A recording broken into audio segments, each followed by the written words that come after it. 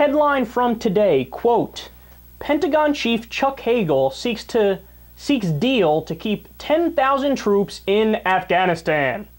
The United States plans to pull out the bulk of its 57,000 troops in Afghanistan by the end of 2014 and has plans to retain a smaller force of around 10,000 forces after that.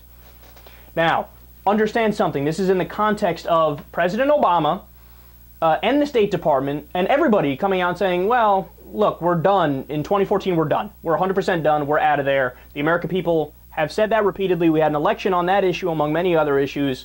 And we're tired of it. We're tired of war. We're tired of occupying a foreign country that doesn't want us there when we don't even know what the goals are. We're done, right? That was all along what was told.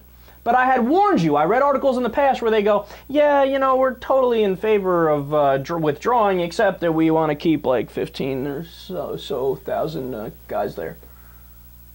Really? Well, then that would not be withdrawing.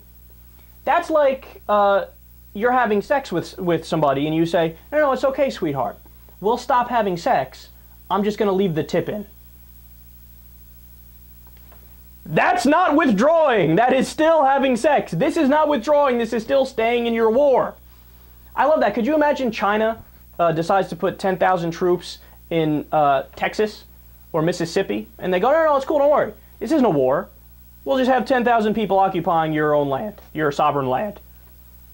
I wonder how we would respond to that. Would we say, no, it's cool, guys, don't worry. We would flip out, oh my God, they're invading. I love the double standard.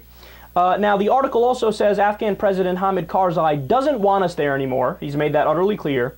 Only 27% of the American people support the war in Afghanistan. 2/3 say it wasn't worth it at all. We should have never went in the first place. And so what is the government's argument anyway in terms of why we went there in the first place and why we stayed there? Well, remember, they said it's twofold. Number one, kill Osama bin Laden. And number two, weaken Al-Qaeda in the region. So, what has happened? Both of those things have been a success. Osama bin Laden is dead. You know how many Al-Qaeda operatives there are in Afghanistan?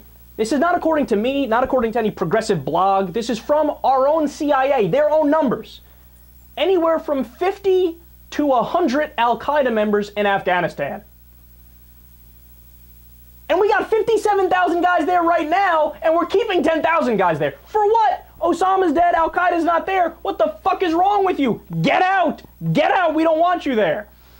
But I love how not only is this, you know, not a big issue, even though I think this should be huge news, it's not getting any airtime. It's like, and it was buried in even good publications that I read on a daily basis that always have good information. It was like, you know, buried in a little corner and people aren't looking, and it's like, oh, wonderful. So we're staying in a country we don't want to be in indefinitely.